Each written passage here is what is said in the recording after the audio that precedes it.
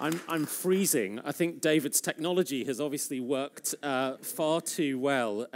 It's kind of a mental time, isn't it? I'm just going to read a tweet to you from this morning. Can a president who tweets the wrong Theresa May be trusted to nuke the right Korea? Who knows? And that, I think, almost sums up where we sometimes feel we might be today. I mean, think about Bitcoin. Anybody here investing in Bitcoin or holding Bitcoin or Ethereum? I mean, Bitcoin is, crypto is $300 billion value right now, but with incredible volatility, intraday swings of 10 to 15%, which if you got in a year on an asset would be considered significant. So it's kind of this massive asset class, massively volatile. We've not seen that before. But at the same time, the economic incentives around mining Bitcoin are such that it is driving hardware development in improved chips, which should drive the improvement in silicon that we need to get to artificial general intelligence. So there's this strange set of incentives, this swirling convergence, which I'll come back to. And we've seen the progress in the AI domain. In the last talk, you saw how very rapidly computers have gone from being unable to recognize a cat in an image to do it far better than any human, and much, much more, and just in the matter of a few years. So it really does seem like the rate of progress is increasing. And in true form, I'm going to read out another tweet, although I just got this new phone and I can't work out how to use it. Anyway, so I'm going to summarize that tweet, which is from Lane Green at The Economist. He goes, "You may be sitting there with your jaw on the floor over what's just happened between Theresa May and Donald Trump. I wouldn't bother, because something even more unprecedented is going to happen before you finish reading this tweet." And we do live today in a very special day, because today is the slowest day that you'll experience. It is the slowest day that our economies will experience. It's a day where we will make the least technical progress, because tomorrow we're going to do more, and tomorrow we'll have the same characteristics of today, because the day after will be even more than that. But the question is that sense of change really real, or are we just making it up because we're a bit self-obsessed these days? My clicker appears not to be working. Have I done something wrong? Oh, it is working. Okay, there we go. So we've had those emotions before. If you go back 100 years ago, the march of the machine will make idle hands. So 1908 New York Times, people are going to lose their jobs because of the rapid pace of technology. The horse obsolescing, which it mostly has in the US, and how impressive cars are. So we've had this sense that technology moves very, very quickly and we can't keep up. But we actually now have data that unfortunately does demonstrate that things are going faster than ever. So this data that I'm showing up here is from an analyst called Horace Dediu, and he looks at 200 years of industrial development in the US and the rate with which products diffuse into US households. So effectively, that's a penetration rate on the y-axis. And you'll notice three things about this chart. The first thing is that if you go back to 1800 over to the present day, there are many more lines on the right-hand side than there are on the left-hand side. That means new consumer products, new technologies are being introduced. The second thing you'll notice is that the steepness, the gradient of the lines, especially these logistic curves in the exponential component, the beginning part, is getting steeper. In other words, they're more rapidly getting into high market penetration. And the third thing, which is kind of interesting, is that there are clumps of lines. So you can see a clump of lines around here, which is after electrification happened in the US, it became really easy to get fridges and washing machines and irons and so on. But this data shows at a glance what we kind of feel, which is stuff is happening faster than normal. And he hasn't even captured lots of things like Snapchat and Instagram and whatever else is coming next. But if you cast your mind to somebody who was born 100 years before me in the 1870s, they were going to live about 50 years. They were going to probably live on a farm. They weren't going to travel very far. They were going to only meet ordinary folk like them. That person will have experienced probably half a dozen new products that would have been introduced during their lifetime that got to mainstream 60, 70, 80% penetration in that 50-year lifespan. So you see 6 new things. Pity me. Well, I was born in 1972. Don't pity this bit. I'm probably going to live more than 120 years. But look at how many things I'm going to have to cope with. I actually lost track of how many lines there were, and as I said, this doesn't cover all of the kind of weird internet services. So we're at a point where we're living longer, and the rate of change of kind of things that fundamentally change the way in which we live our lives is increasing, so we have to deal with many more of them. Just think about how we consumed media. When I was a kid, we had kind of one TV with 3 channels, and I taped 2 back scratchers together to make a remote control. And then we got to the stage where we had a second TV, a black and white TV, and then we got video recorder. Fast forward about 7 different ways of changing how we consume media to my kids who have iPads and, when they have access to them, watch their own content. Now, what we've seen on that chart at the start of that is an exponential curve. And the thing about an exponential curve, it reflects a mathematical property, which is that the next value that you see is related to the previous value. Most of the world that we live in and that we have seen and experienced follows this blue line. My profits increase by £1,000 every year. But there are certain things that follow this exponential curve. And the thing about an exponential curve is that it's a point of disappointment at the beginning. It's if you look at any startup, its first 5 years, it looks really tiny and puny compared to a large incumbent. And then at some point, something happens and it crosses over, and you get wonder, amazement, and chaos, and the word that business scholars love so much, which is disruption. And one of the things that I've observed is that there are many, many more behaviors that look like this in basic research and in science and in industrialization and in business than we expected. And many academics have identified that many things that we thought looked like this actually were just the shallow part of the green line. The best example of this is Moore's law. So Moore's law is this long-held relationship in computing, which says basically that every year the amount of computing power you can buy for $1 increases by about 60%. I mean, that's a really weird formulation, by the way. You'll have heard it in other ways, but that's the way I like to think about it. That effectively I spend $1 next year and I get 60% more computing. And that relationship is held for about 60 years. What it means is that the computing power that you could afford to buy for, say, $100 in 1972 when I was born was 1,000 times less than the computing power that I could buy in 1990 when I went to university. And then if you look at this graph, which pushes it out another 20 or 30 years, you see a couple of things. The first is that Moore's law has actually basically continued since then, to the point that the computers you could buy a few years ago were 10,000 times more powerful for the same dollar as they were when I went to university. But there are new technical architectures, GPUs, don't worry about them, which are much, much more powerful still. And so today's GPUs are 10 to the 7, which is 10 million times more powerful than the computers of 1990, which in turn were 1,000 times more powerful than the ones when I was born for the same price. But there is this crazy convergence in exponential technology, and it's happening in other places. So the way we make computers see is we give them CMOS sensors. That's what your iPhone has 2 or 3 of right on the front. That's a camera.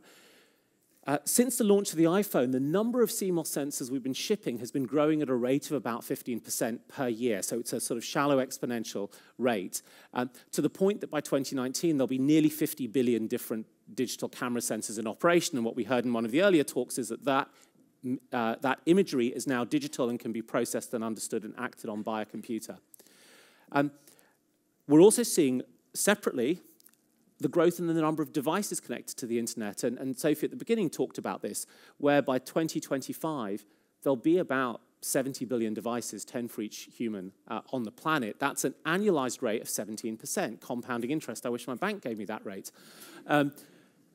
Those things will all be internet connected, and there will be that super cheap processing power sitting behind them, and they're quite likely to have cameras on them so they can read the world. I'm not so good with this. Okay.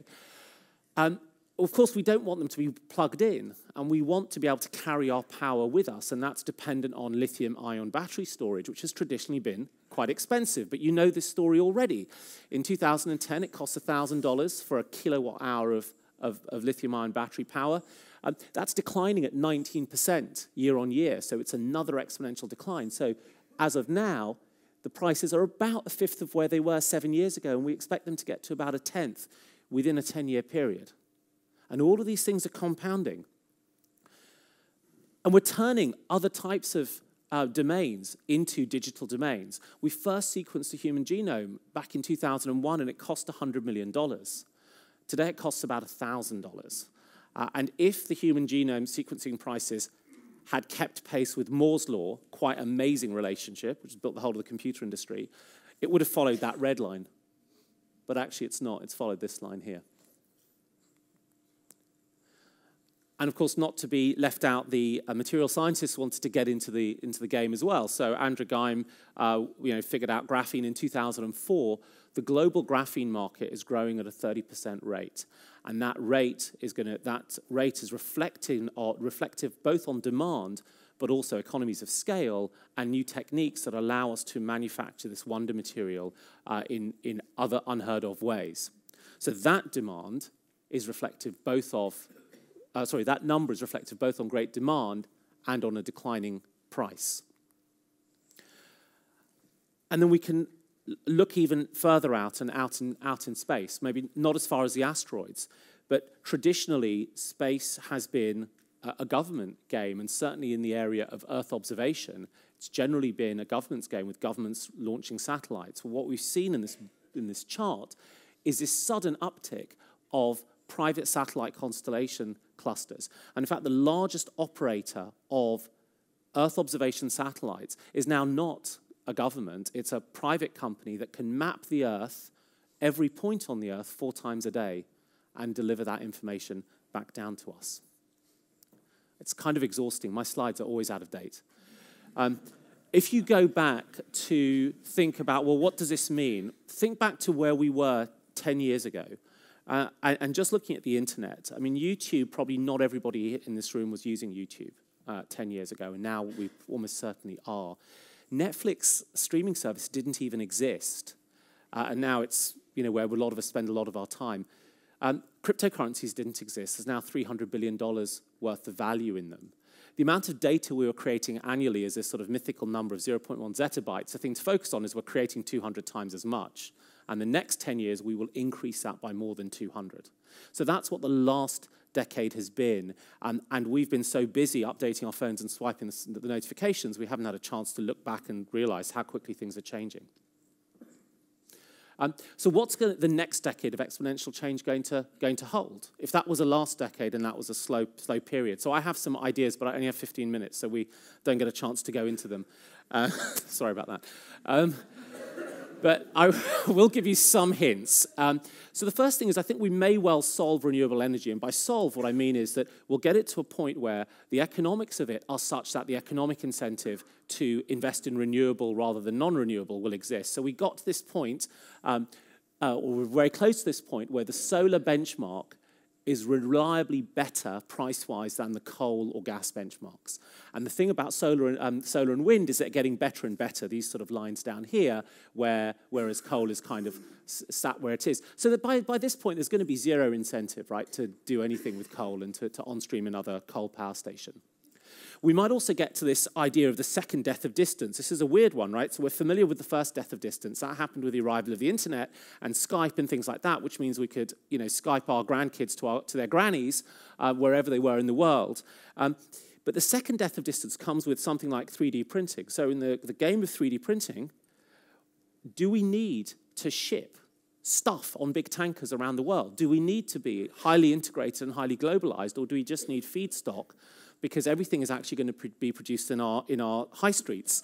And so this is a scenario from ING, which is a bank, which says, look, if 3D printing really, really does improve, by the way, it almost certainly will, because we've always been astonished by what this stuff does, the effect on world trade will be a net negative $56 trillion. So you get these weird effects that you couldn't have predicted at the start of the presentation. Okay. Another thing that will happen is that the continued shift of people into dense agglomerations that we call cities will go on. I mean, we've heard this idea that 51% of the world now lives in cities. Actually, it's a kind of weird definition. For in some countries, they can consider a city as anything with more than 2,000 people, which in London you call Westfield before it's opened. So it's not, but it's going to continue. Now, what happens when people live in cities where there's much more interconnectedness? You get a number of interesting superlinear effects. So the one is that wages grow faster than the population. So you double the size of a population, average wages will grow by more than 2. Even things like creative employment grows in a superlinear way. So you double the size of a population of a city, and you will increase the number of theatre directors. But there are some other things that sort of start to happen as well. So as cities get bigger, you end up seeing a disproportionate growth in the amount of pollution, and disproportionate amount of crime and certain types of diseases. And these are well observed by complexity scientists looking at hundreds, thousands of cities over long periods of time. As we get into these agglomerations, we're kind of physically more proximate, but also things like Tinder and Facebook help us close the distance between us and other people. And so you get this effect that we've started to see where, in America, this is data which shows that since the internet showed up and since people started to densify, you're more likely to know people who have different physical characteristics to you. You know more people of different gender, of a different religion, and of a different race, but curiously less so of education. I'll get to that. So you get this interconnectedness where you can appreciate difference. But it also has a sort of slight dark side, which is that the ways in which we choose to group are about our beliefs. And so you get this effect called homophily, which means birds of a feather flock together. If you get too much flocking, you get polarization. And so a natural impact of the interconnectedness that allows us to look over obvious physical differences has a strange effect where we tend to cluster by our beliefs. And so one of the things that we've started to see as a result of online dating, which is sort of highly interconnected, is a rise in interracial marriage. But we've also seen a decline in intereducational level, attainment level marriage. And so that's particularly affected, in the States, certainly the data, women with lower levels of education, because Tinder doesn't allow them to date up, as it were. So there are these strange sorting polarization dynamics as well. So my mantra really is this, if change is the new constant, then adaptation is really what matters. When the meteorite hits Yucatan, the animals that are able to adapt to the new environment are the ones that survive. And I kind of often feel that this is a platitude to say in 25 seconds, but effectively, if the world is getting more complex and getting more complex more quickly, then you need to have some skills to adapt to it. And I kind of think there are 3 or 4, right? So the key ones are meta-learning, which is the ability to learn, metacognition, which is the ability to think about your ability to learn, computational thinking, which is your ability to solve problems in a structured way, and then also complex social skills, because in a world that gets increasingly roboticized, and a world that gets increasingly algorithmic, your points of reference are going to be working with other people. I started at the beginning saying quite often we look at that green line and that blue line and we focused on the linear line, and we think the exponential curve is something that doesn't really exist. And if you look at this data which shows world productive output from 1950 to 2006, it looks like a straight line, doesn't it? Sorry about that, yeah. Yeah, the last 2 slides. But when you zoom back out on that, what you see is we were just looking at the wrong time period, because that's where that straight line lived. If you go back to the year 0, you see my familiar friendly curve. And if you go back even further, back to 2 million, I don't know how they did this, but they did, you see an amazing chunk in world output. We also see it in biological systems. So when you look at the size of the human cranial capacity, it was basically growing linearly for about 8 million years, and then we kind of mastered technology, and boom, we tripled it in size in less than 2 million. So a lot of this is making people a bit uneasy. So my favorite data point on this is this exponential growth, which is a growth of number of peer-reviewed mindfulness academic papers, because we're not the only ones who are saying, holy hell, Om Shanti, and let's relax. Thank you.